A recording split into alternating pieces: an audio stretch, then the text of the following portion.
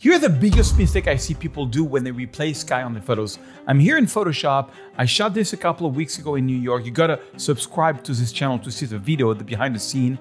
And I see a lot of people like take a daylight photo like this and they're just like, oh, I'm gonna put the sky there and it's gonna look awesome. This looks completely fake because you can tell that the water, like just the way the lighting is done at the bottom doesn't match the top. And in your mind, you can feel that something is wrong. You know, another kind of mistake that I see a lot, this is like one of my favorite photos of the Statue of Liberty. And, you know, some people can go really sort of crazy, like, you know, this kind of works better, but it's still the wrong time. It's just the way the buildings are. It's kind of like the blue hour. This is kind of like more like a sunset. It sort of doesn't match. And sometimes people do even mistakes like this where they take a night photo and they try to put like a daylight sky. That doesn't work. And some people go even more crazy and like, oh, let's put on a Milky Way. You know, it just looks so fake. So let's correct this photo. For this one, I'm actually going to give you a whole bunch of sky for free. You can download them under this video as part of my free toolbox. I'm going to show you how to, so this is the option 2, how to use the right sky, and maybe we're going to add some sky. So you go to Edit, you go to Sky Replacement, and by default, it's going to use the last sky you've used. Now, I'm going to give you a whole bunch of skies and I'm going to show you how to add them into Photoshop. So this is the wrong sky. So what you do is you click here and you come to this window. Now, if this window doesn't look like this, you can make it bigger. You can make the sky go small or go big. Okay. And I'm going to show you how to add sky in your library. So first create a group and you can call it Surge Sky, for example. So, and this you only have to do one time. Okay. So I'm on Surge Sky and then I'm going to click here on plus. You got to download a zip file called Photography Toolbox 2024 that will be sent to your email if you download it. And then you go to Sky and check this out. I'm going to give you all these skies for free. So you can select them all like this and click open. And it's going to add them to Photoshop forever, meaning it's going to go to the cloud and it's going to be in your Photoshop forever, which is really cool. Okay, so you can see all the skies were imported. This is all these skies here. And on this one, I'm going to use the right sky, something that can work.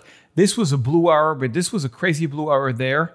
I think this sky is going to work a lot better. Although it's a long exposure sky, I really what it does to this photo. So I'm going to show you a little trick. You put it in, and if you want to adapt it, let me make this smaller. So here it is. What you can do is you can go here, and you can press Command T, and you can sort of move it around. I want this to go over the Statue of Liberty. I want the God rays to be right over the Statue of Liberty.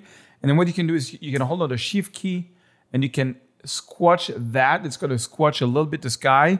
You can do that on the other side too, so that the God ray is right above the Statue of Liberty. And boom, that's one kind of sky that I like. And then what I advise you to do is try many sky.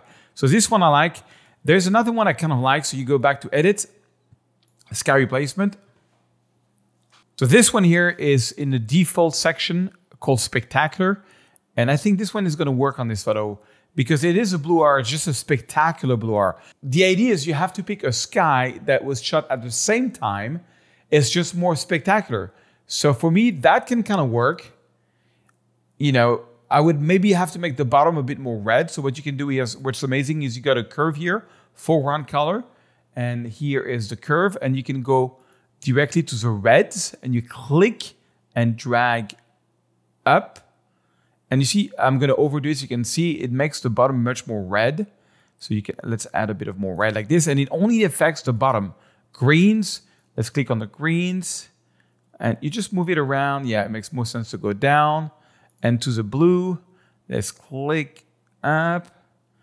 What do we want to do with the blue? Maybe go just a little more blue. And you see, before, after, we change a little bit, very subtle, the bottom, but it matches better. Okay, one more example. I shot this in Las Vegas. I have an incredible video coming out because I was hired by the Sphere and the city of Vegas to shoot a beautiful photo of the Sphere, which is this incredible new attraction. So I had this idea. I got the authorization to fly a drone over the Gulf, and I took a whole panorama of the Gulf.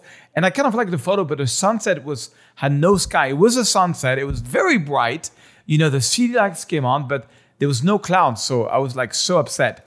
So on this one, I'm going to take another option. I'm going to use the white sky, but I'm going to show you how to add a reflection because otherwise it's not going to work. So edit sky replacement.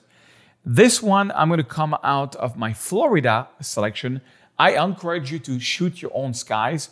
And, you know, I don't really love sky replacement. I try to avoid it at all costs.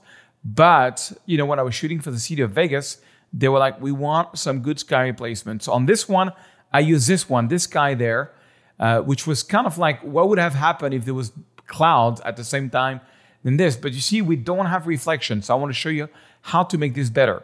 So how to add the reflection. First thing is you select the sky and you press Command-J on your keyboard to copy the layer. Second, you can see here we have a little attachment. That means this is linked. We want to unlink this. So I'm going to go here and I'm going to say unlink layers. So now we don't have the chain.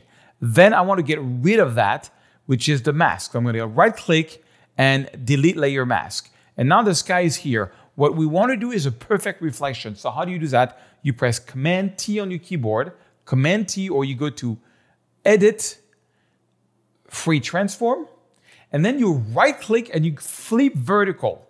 By flipping vertical, you're going to mirror the image, okay? And then you hold on the Shift key so that you can, when you bring down the image, it aligns perfectly. If you don't hold on the Shift key, you can go anywhere. So you want to hold on the Shift key, voila, and you see the sky is going to align perfectly as a mirror. And I'm going to put the mirror over the lake like that. All right, and now what I'm going to do is two more steps. I'm going to put this into multiply mode. So now it blends everywhere, but it blends too much, you see? But it blends where we want it in the lake. And now I'm going to hold on the Option key and click on the mask. By holding on the Option key, click on the mask, I'm going to create a black mask. And the black mask, you know, black conceals, white reveals. So nothing is going to appear. So now I take a brush, I make sure white is my foreground color, I make sure the opacity is around like 25%, and I'm just going to brush where the water is to slowly bring back some of the reflection. And because we're using the multiply mode, it's going to blend absolutely perfectly. And now check this out. Look at this sky replacement. It matches perfectly with the reflection. Make sure you grab the skies and you subscribe to not miss the next episode. You don't want to miss this one.